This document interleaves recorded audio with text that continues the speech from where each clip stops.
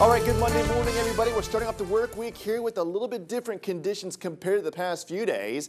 The past few days we've had rough sky conditions and nice water conditions. This time around, we're looking at more sunshine, but rough water conditions. So a small craft advisory is in effect for today with a northerly wind running 20 to 25 knots, seas 10 to 12 feet. Very rough conditions out there. Temperatures only in the low to mid 60s for today. For the beaches, a rip current risk is out there and a high surf advisory is in effect.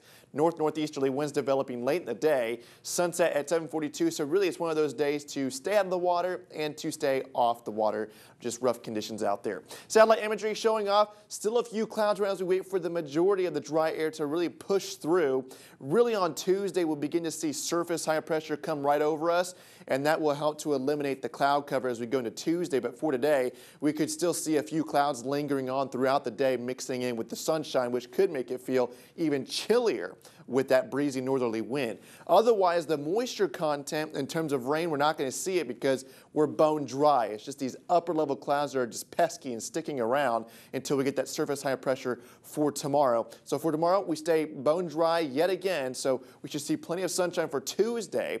And then by the Wednesday, we stay mostly dry, but we'll begin to moderate the air mass a little bit Wednesday and Thursday. We'll talk about that as we go through time.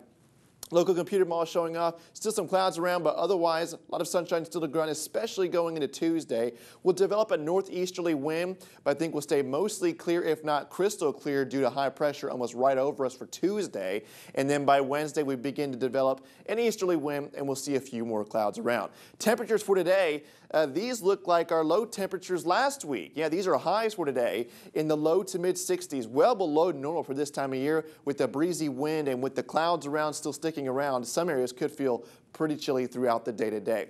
Sunny forecast, I'm updating that. I'll have that and another web weather update coming up later on today.